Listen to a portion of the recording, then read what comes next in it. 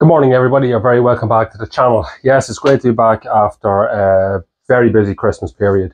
Didn't drink too much, didn't eat too much, but just been a lot of traveling, a lot of coming and going, and I'm not done yet. Big birthday party to go to this evening. My grandmother turns 100, so we're driving off to County Meath tonight to have a little bit of a get-together, family get-together, a bit of celebration for my grandmother, who is 100 today. So I'd just like to wish her a happy birthday. And I suppose when you look at all the machines and tractors and everything that we've been talking about over the last few months, she's lived through the design, the manufacture and the demise of every single one of them, which is it's incredible to think about. So yeah, welcome back to the channel. Thanks for watching. If you haven't subscribed yet, please do subscribe. I've got some fantastic videos coming up in 2024. Give us a like, give us a thumbs up, give us a comment. Anything at all, good, bad or indifferent. If you've anything you want to add to that and add into the comments, it's great. I love sitting down and reading through them and getting back to as many people as possible. So yeah, this video I'm going to be taking later on in the video. I'm going to be taking a quick look, an introduction into the Chamberlain Tractors, Chamberlain company, moving on to the Chamberlain Tractors down in Australia. So anybody that's down under will have great interest in this. I'm going to do this. I'm going to do Chamberlain in I think a 3-part series. So I'll do an introduction today into the company, how they got set up in the tractor end of things, a little bit about the factory and stuff. I'm going to do another video then about a few of their models in between, some of the iconic models that they produced, and I will do a shorter video then towards the end on the demise, their takeover by John Deere, and the unfortunate demise in the 80s of the Chamberlain Tractors. So yeah, just to start off with for 2024. So we've got a lot coming up for 2024. So I've spoken to most of you already. Anyone that has watched previously knows. So I've got a feature video, a special video coming up on Harry Ferguson himself. So I'm in the process of getting everything together for that and cross-reference on all the material just to make sure that I have all the correct details. I'm going to do, I have another video coming up on the Ferguson series. So the next in the Ferguson series, the 35 and the 65, that'll be the next one based on the Ferguson tractors. So 35 and 65. I'm doing a feature length one on the 100 series. So I'm going to do it all into one. It's going to be an hour and a half long. I've got owners to go out and visit and talk to.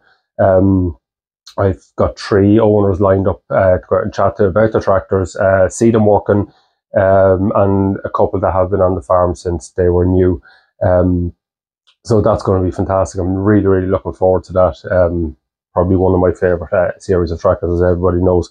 I have a special on the fast track, so the JCB fast track episode, and I will be doing a visit with input from one of the countries, so that's Ireland, one of the country's leading independent fast track experts, to talk us through the history of the fast track, the different models, the good, the bad, and the indifferent on the fast track series.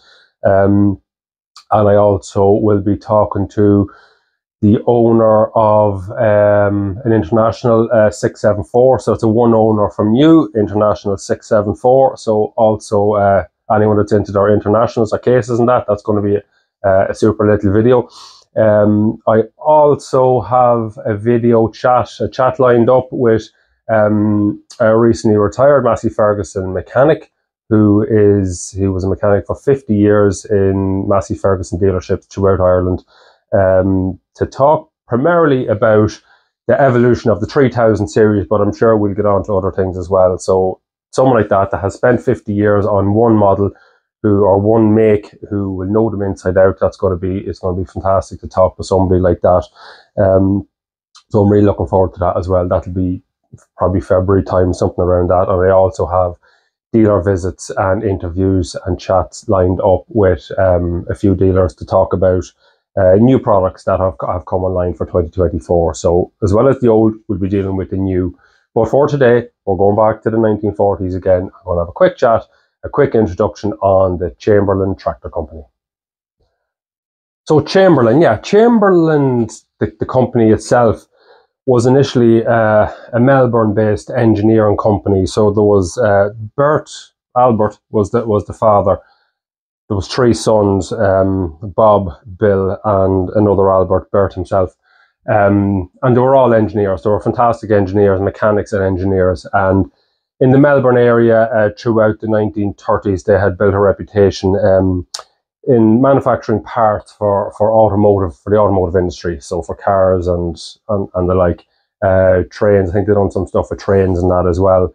But it was their plans to build a tractor specifically for the Australian environment. So anyone that knows Australia knows it's huge. Fields, the wheat production in Australia through the wheat belt, massive areas. So they wanted to produce something that was suitable for the Australian climate, for the Australian land, something big, something heavy, something powerful that could pull a wide implement, carrying out tillage works and that across the wheat belts, so into Western Australia and, you know, I suppose the sugarcane fields in Queensland and places like that. Something specific to Australia, all Australian built, all Australian made. Plans were drawn up for their first model, which was the 40K. So the 40K was, I think it was about 45 horsepower kerosene engine. It was 6 litre twin cylinder, so 3 litres per cylinder, and it was horizontally opposed, so like a flat engine. So one piston goes that way, one piston goes that way, kind of like your Boxer engines, your Subaru engines and stuff like that. So they had drawn up plans to develop this tractor. And initially they made prototypes, and it was the Western Australian government actually who recognised, yeah, this thing has legs. So they went to the Chamberlain company, and they basically offered them a deal to come to Western Australia, come to Perth to build their tractor, and that the Western Australia government would part fund them in the development and the design and the production of the first model, the 40K model. So again, we're going back post-war. So the war had just finished. World War II was just over, and you know, like England and many other places across the world, countries and that were trying to get industry back on its feet, trying to get things back together. Agriculture was one of the biggest things. And there was dormant factories lying across countries now that had been previously making aircrafts and whatnot that we spoke about before.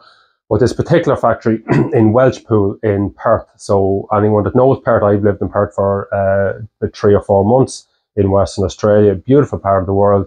Welshpool is just south of Perth International Airport. So today Welshpool is basically just one big industrial estate. So you'd have lots of suppliers of car parts and Caterpillar plant, mining equipment, anything got to do with engineering, anything like that, you'll find in the Welshpool area. So strategically located, close to the airport, for getting parts in and out and getting them distributed across the country, or vice versa.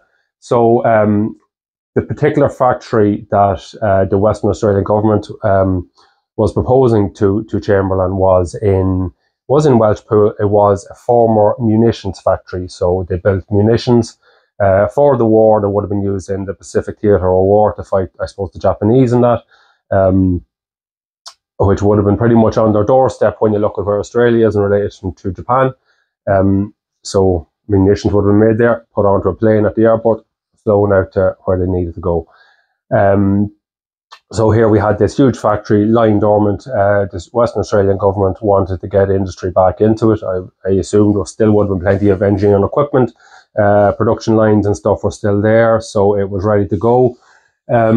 So in 1949, Chamberlain they'd set up the foundry. They had got the tooling, the machining that they needed. They had gotten working, and in 1949, the first 40K tractor rolled off the production line in Welshpool. So the site of the Chamberlain factory in Welshpool is actually, the site is still there, the building is still there. Today I think there's a company in it called Westrac. So they are a Caterpillar agency. So they supply Caterpillars to the mining and plant industries across Australia, and supply spare parts and, you know, repairs and stuff. So that factory, that building is still there. You can go and see it just south of Perth International Airport. Just a little bit of a side note, I know there's people watching this who are into their aviation, into their aircraft and such, as I am. So anyone that knows the Hawker Aircraft Company, so Harry Hawker was, he was an Australian, he was a pilot and he was an engineer. He developed the Hawker Aircraft Company. So he was actually a brother-in-law of Bert Chamberlain. So the two families were related. Hawker, of course, went on to become one of the largest aircraft manufacturers in the world. So they would have made a lot of fighter jets and stuff like that. Private jets. Then Hawker Siddeley became the Hawker Aircraft Company, became the Hawker Siddeley, and there was various amalgamations with different companies throughout the years. So it's just interesting. The two companies were married into each other. Albert Chamberlain was married to Harry Hawker's sister, I believe. So that's the introduction to the company, without getting too far into too much detail. So yeah, it was well set up in Western Australia for supplying, primarily Australia. They weren't exporting at the time. None until later on I think into the 1960s, when they started exporting. The models in between then, there was a few very, very interesting models that they had developed. The Champion Diesel and the famous Tail End Charlie, that was actually competed in rallies and stuff. Now I will talk more about these tractors, these machines in a separate video. So I'm going to do another video about the tractors that they have produced in between. The 1950s, then they got into building disc plows, scarifiers, stuff like that. So big wide disc plows for tilling the land, the big Australian prairies, the wheat belt land. There's some fantastic videos up on YouTube if anybody wants to go and look. And I know there is a lot of these disc plows that are still actually in use today. They're still on farms. They were so well built that they're still being used. And the bearing system and stuff that they used, and them Timken bearings that they used, were top quality at the time, and they needed to be. If you're out in the middle of the Australian desert or whatever, wherever you are in the wheat belt, you really can't afford to have stuff breaking down. So stuff had to be really, really well built. It had to be durable, and it had to be able to go up and down fields for weeks at a time without giving any trouble. Doesn't really happen these days, I'm afraid. So I'm going to talk about those tractors. And there was a concept tractor then, the light tractor that they made, or they put into design. They were designing to rival the 35. So a smaller tractor to rival the Ferguson 35. Funny looking tractor, had a few quirks about it. It was built around a Holden engine. So a Holden engine out of a car. This tractor was built around it. But it never went into production for some reason. Something that we'll talk about in the future. So that's really all I'm going to talk about today on Chamberlain. Not much, but it's an introduction into who they are. An interesting company, actually. Yeah, a lot of stuff. They made a lot of iconic tractors in between their start and their demise, having been bought out by John Deere into the 70s and completely taken over in the 80s. And it's a shame because they did get into financial difficulties, and there was various reasons for that. With the import of foreigners, your David Browns and your Fergusons and that were starting to flood the Australian market at the time. The pressure was on Chamberlain, and John Deere bought them out. They bought a share in them. They bought a 20% share in them, and then, a 49% share in them, and they eventually ended up buying them out, and production in Australia ceased. But we will talk more about that down in the next week or two. So that's it. Yeah, I am under time pressure this weekend, so just a short video. I'm going to split it up into 3, as I said. The next video will have a lot more detail on the tractors themselves, the different models, specifications, what they were used for, where they were used, what people liked about them, what they didn't like about them.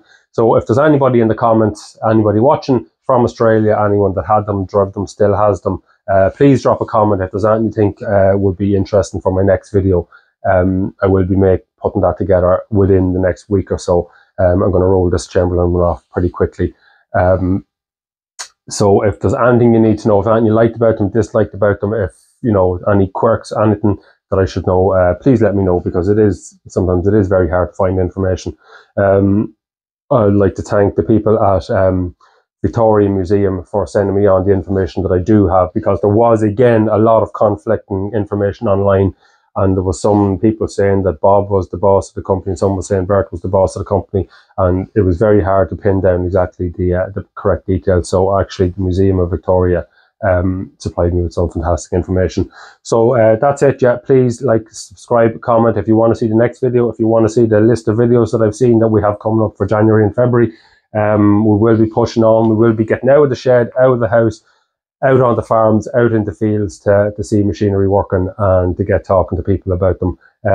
So if you like it, please please give us a little bit of support, and Happy New Year to everybody. Have a safe and healthy 2024, and I'll talk to you in the next few days. Thanks.